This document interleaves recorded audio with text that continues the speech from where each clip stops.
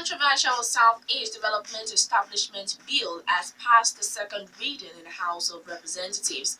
The bill, which aims at developing infrastructure in the Southeast region, had caused an uproar when it was introduced on the floor of the House last week, resulting in it being stepped down.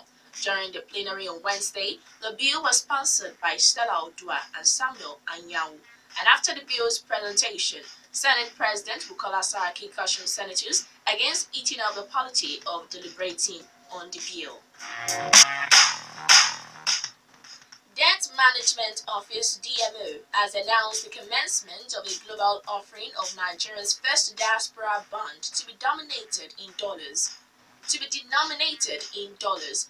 Diaspora bond is being floated to raise funds from Nigerians in the diaspora to finance capital projects and provide an opportunity for them to participate in the development of the country. The international joint lead managers are Bank of America Merrill Lynch and the Standard Bank of South Africa Limited. The Nigerian joint lead managers are First Bank of Nigeria Limited and United Bank of Africa PLC. DMO on its website says Nigeria had filed a registration statement for the bonds with the U.S. Securities and Exchange Commission. Application, according to the Debt Management Office, will be made for the bonds to be admitted to the official list of the UK Listing Authority and the London Stock Exchange PLC. And this is to ensure that the bonds were admitted to trading on the London Stock Exchange regulated market. Ahead of the listing, the office said there would be a series of investor meetings in the UK, the US, and Switzerland from June 13. The office said that pricing was expected to occur following the investor meetings and subject to market conditions. The total value of Nigeria's merchandise trade at the end of first quarter of 2017 has been estimated at 5.292 billion naira. The National Bureau of Statistics (NBS) says that total exports for the period under review stood at 3.006 billion naira, while total imports stood at 2.2865 billion naira. The NBS, in a report on foreign trade in goods statistics for first quarter of 2017, posted it on its website, and it says the amount represented a slight increase of 0.1% relative to the value of 5.286 billion naira recorded in the preceding quarter. It explains that the marginal rise in exports coupled with a slight decrease in imports brought the country's trade balance to 719.4 billion naira during the period, up from 671.3 billion. The report said that it represented the second consecutive positive trade balance after fourth quarter of negative trade balance. It said that the first positive trade balance was recorded in the fourth quarter of 2016 due to a rise in exports since fourth quarter of 2015, when trade was valued at 5.286 billion naira. The Bureau said that major export trading partners to the country in the quarter were India, US, Spain, Netherlands, and France. The Bureau said that India was the largest export partner to Nigeria, which accounted for 22.24% of exports, followed by the US, which was 13.86%, and Spain accounted 10.81%. Other partners, he said, were Netherlands, which accounted for 8.32%, and France accounted for 6.5%.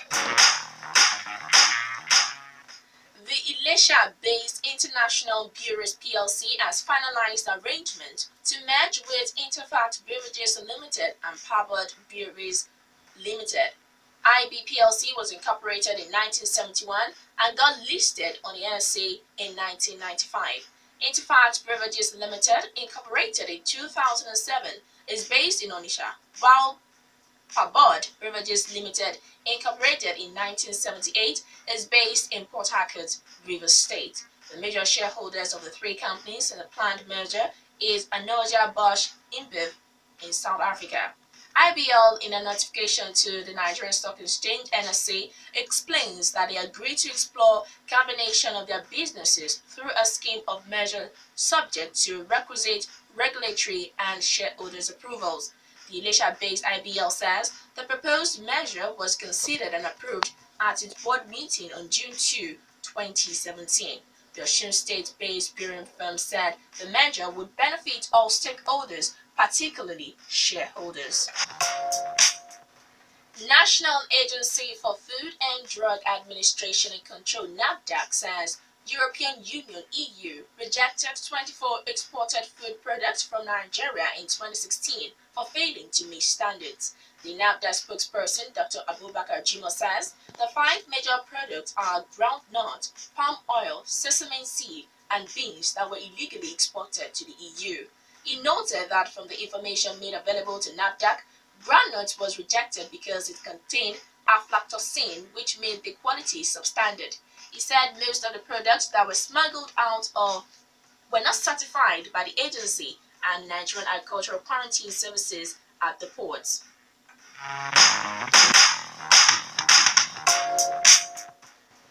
Lafarge Africa plc has floated a 140 billion naira rights issue to reposition its operations. The chairman of the company, Bolaji Balogun, addressing shareholders at the company's investors forum held in Lagos, recalls that the company has not raised equity since 2005. The operations of the company, according to him, is being financed with internally generated funds and debt provided by the majority shareholders, other lenders, and bondholders. He explains that the rights issue proposed by the company's directors is targeted at reducing its debt profile, improve cash flow, and position the firm for future expansion exercise. Balogun further explains that the rights issue will also provide a solution to its foreign currency exposure and likely impact on the company's earnings. Balogun also explains that the company's largest shareholder, Lafarge Olsen, has expressed commitment to subscribe fully to the right through a conversion of existing shareholder loans. The President, Pragmatic Shareholders Association of Nigeria, Mrs. Bisi Bakari, says she is worried that the company may delist from the Nigerian Stock Exchange if the existing shareholders fail to pay their rights due to economic recession facing the country. She urged the company to produce a written agreement from the Nigerian Stock Exchange as evidence that the company will not delist if the shares are not fully subscribed to by the shareholders. The Senate has passed the Federal Competition and Consumer Protection Bill 2017. The bill was passed following the adoption of a report of the Senate Committee on Trade and Investment on the bill. Presenting the report, Chairman of the committee, Senator Fatima Raji Razaki, said the bill would help to develop businesses in Nigeria. She said that when assented to, the bill would promote fair, efficient, and competitive markets in the country. In his remarks, the Deputy President of the Senate, Mr. Ike Ikweremadu, who presided at the plenary, thanked the lawmakers for ensuring the passage of the bill. Ikweremadu said that the bill would assist in the ease of doing business in the country. He said that Nigeria appeared to have been found wanting in the area of business, adding that the bill will help to set some records straight. Sokoto State Government is constructing a new cement factory through the Public-Private Partnership (PPP). The cost of the project includes 2.3 billion naira for local content and $26.9 million is for foreign content. Solid Minerals and Natural Resources Development Commissioner Bello Gorinyo says the cost of the cement plant project may increase depending on the currency fluctuations. The commissioner explains that Abdin Construction Company has indicated interest to acquire 50% equity share in the project. Governor Aminu Waziri Tambuwal, according to him, had approved the expansion of the project from the projected production of 300 metric tons to 1,500 metric tons of cement daily.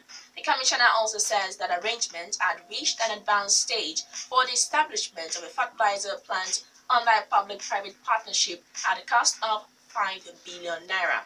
The plant, he said, will produce NPK and SPP fertilizer, which are in high demand. Presidency is to construct a $1 billion information communication technology company to provide the growth for local technology. The ICT firm, which will be based in Abuja, will be Africa's first. Communication Minister Adebayo Shitu, who made this known at the 2017 Digital Africa Conference and Exhibition says the proposed National ICT Park and Exhibition Center will attract investment into the ICT sector. The proposed ICT Center, it further explains, will complement the proposed ICT University and help to produce the skills required for Africa to participate in the fourth industrial revolution. Acting President Yemi Osinbajo has requested the National Assembly to approve his request to access $1.5 billion loan from France, Islamic Development Bank and World Bank for infrastructural projects in 12 states. The loan request, sent to the Senate President and Speaker of the House of Representatives, is part of the 2016 to 2018 External Borrowing Plan, and under the loan, Ogun and Kaduna State will each access $350 million for their state policy operation from the World Bank. Others, like Ebonyi, will get $70 million for Ebonyi Ring Road Project, Abia State, $100 million for rural access and mobility project to be provided by the African Development Bank and Islamic Development Bank. Others to benefit from the loan are Kano, Katsina, Jigawa, Enugu, Ondo, and Plateau states. National Bureau of Population has put the number of unemployed Nigerians in the past 2 years at 5.5 million under the Buhari administration. The Bureau, in its latest report on the unemployed, says 351,105 people were jobless at the end of the last quarter of 2016.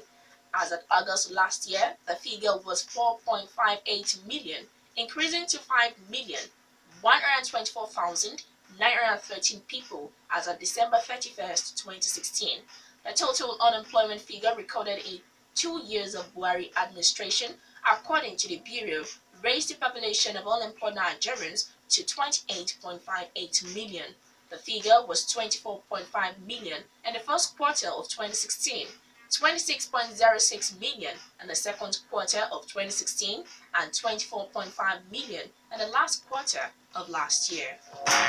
Yes, and those are the stories we've got for you for today on Economic Trend on your darling station, Rock City 101.9 FM. We're done with the stories for today, but don't forget, keep it there with us coming next week for another yet lovely stories on Economic Trend on your darling station, Rock City 101.9 FM. Do have a swell weekend. I am Ololade Sanyaolu. Good morning.